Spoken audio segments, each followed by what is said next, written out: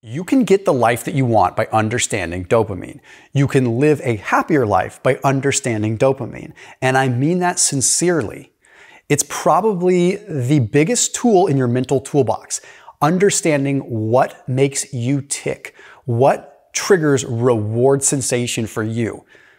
We know enough about dopamine probably as the mainstream now, thanks to guys like Andrew Huberman who talk about it a lot, that we can probably start digging a little deeper. This video is going to give you the truth about dopamine, not just what you see on WebMD or some little short blurb. We're going to dig a little deep, but we're going to also understand how to manage the peaks of dopamine properly. And we're going to understand how to really get more out of your dopamine hits so that you don't become so desensitized that you just feel worthless and unmotivated all the time.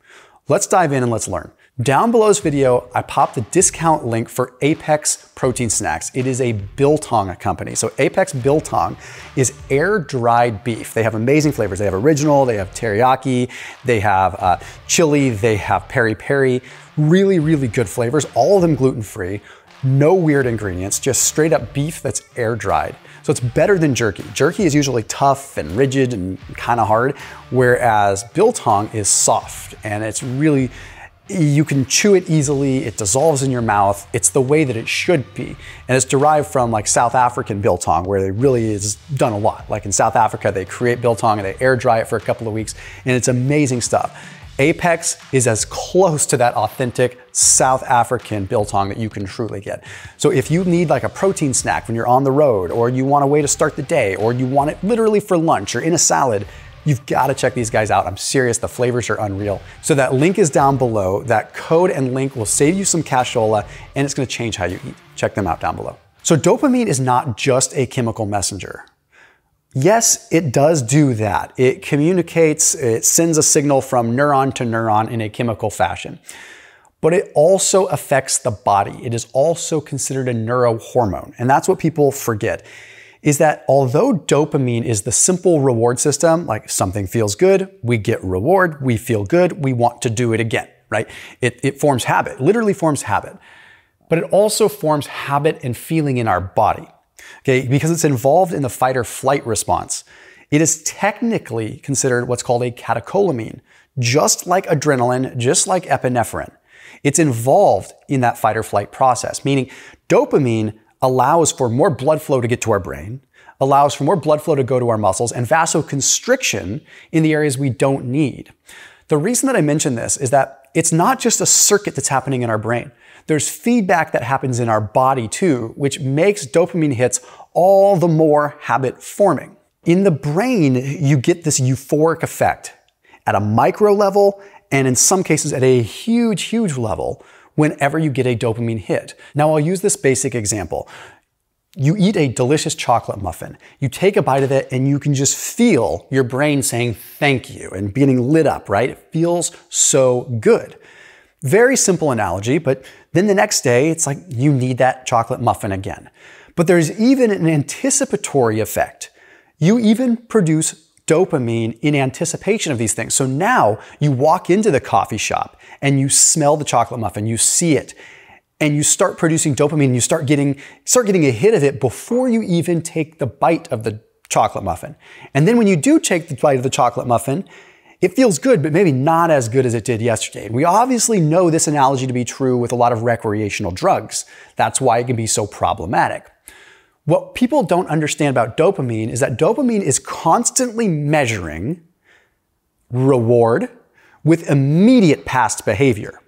So if that immediate past behavior is something that you worked hard for, i.e. hard exercise, something kind of difficult, and then you get a dopamine hit from it, there is sort of a balance in the force, so to speak, where your reward is associated with something that you had to work for.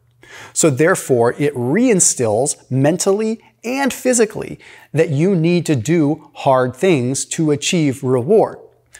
There's a very obvious downside to this too, right? We live in an era now where we can get concentrated hits of dopamine artificially or through just various somewhat artificial stimuli that trigger a huge dopamine hit without a lot of hard work. Social media, pornography, drugs, nicotine, right? We get dopamine hits that make our brain feel super good, but with very little actual work. This is, quote unquote, an imbalance in the force. Now, the larger the dopamine hit, the bigger the problem, right? So let's take recreational drugs for a second. If you get a very big dopamine hit from a recreational drug, that's obviously making you feel amazing. But the bigger the hit, the harder it is to match.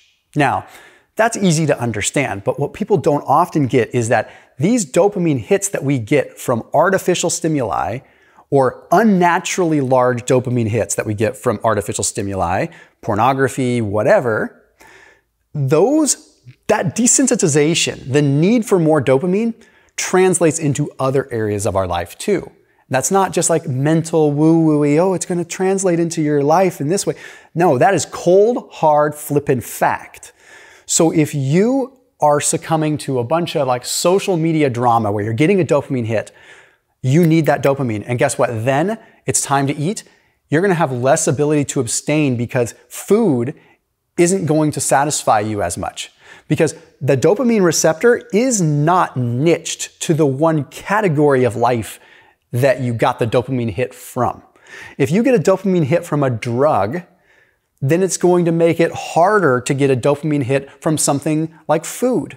And it's going to make it really flippin' hard to get it from something that's not that pleasurable like exercise. Thus begins the downward spiral of motivation.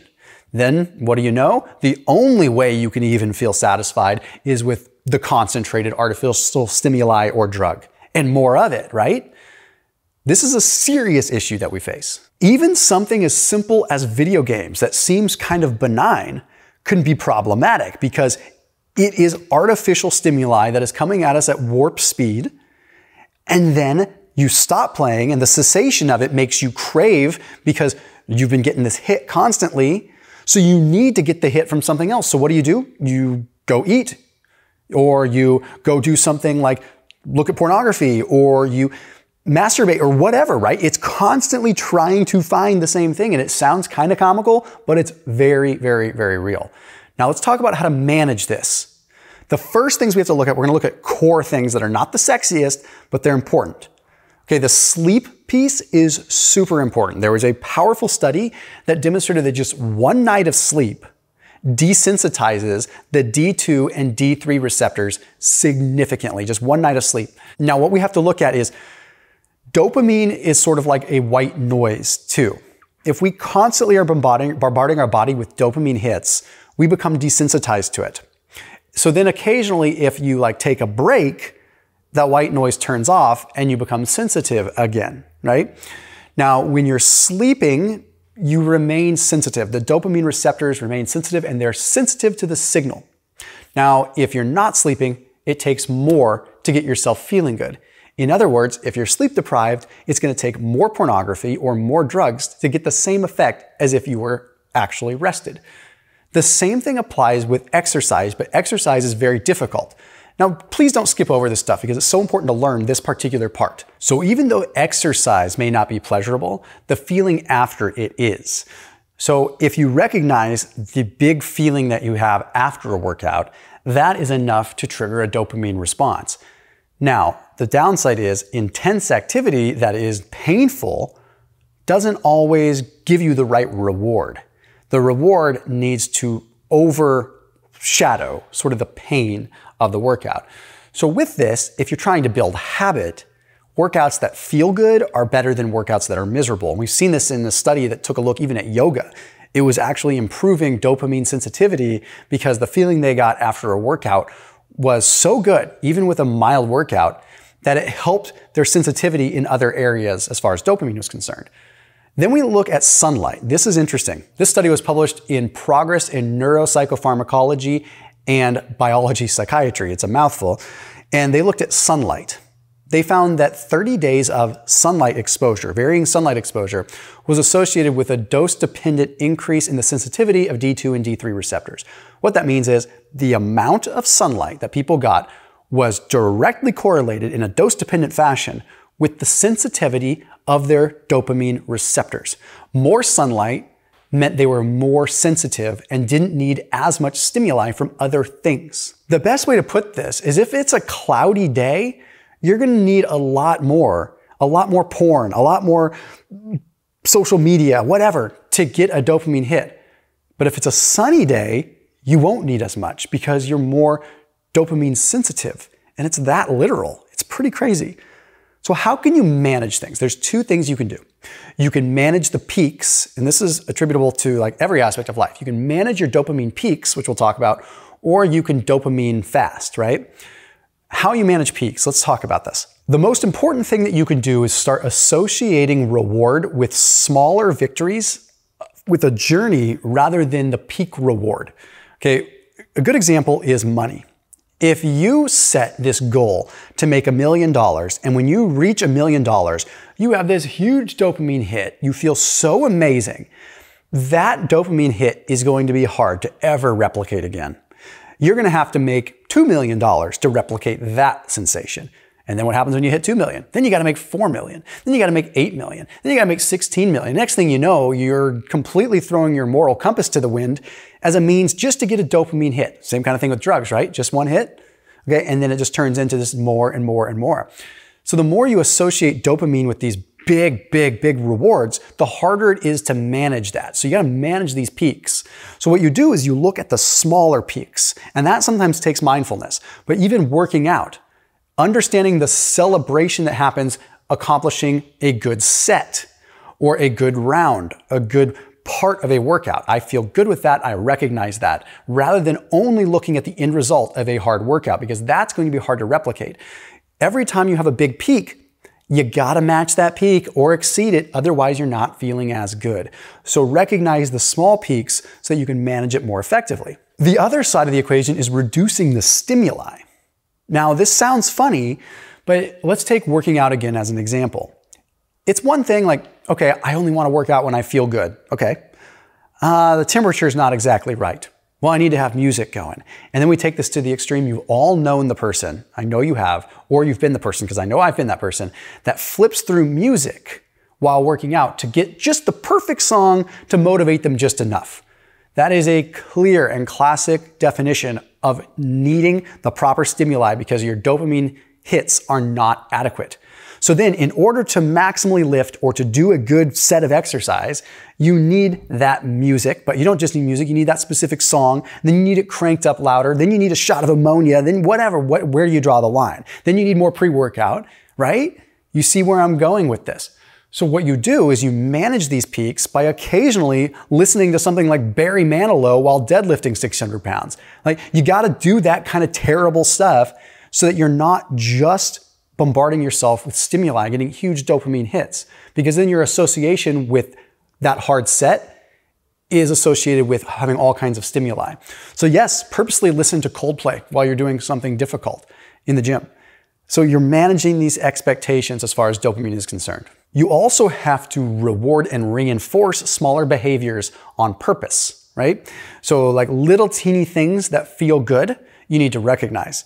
Your kid gives you a hug, recognize the sensation and the dopamine hit that you get. What you're doing is you are connecting and creating a kinesthetic awareness with this dopamine high and low. Now, there is the other side of the equation, which is called a dopamine fast. And there was a study published in Lifestyle Medicine that demonstrated that this is a significant way to manage dopamine. It's not BS. It's not woo-woo-y stuff. It is where you say, I am going to take a break from social media. It's the entire desensitization piece. If you are constantly bombarding your body with dopamine, your receptors are going to get desensitized to it and you're going to need more to get them to even listen. If you're the obnoxious ex-boyfriend that's constantly calling the girlfriend, eventually she's just not going to answer anymore. But when you stop calling her for 2 weeks and then you call her, she might answer, right? Same idea with dopamine. It's that simple. Put the phone down. Put the phone down from social media for 5 hours and watch how it impacts your appetite later in the day. It happens that fast and it happens that effectively. You need to make things difficult and you need to reset dopamine every now and then. Otherwise, you're constantly trying to climb this ladder to the point where you either have to go for high achievement to get the effect or you're an unmotivated, depressed person. It's that simple. I'll see you tomorrow.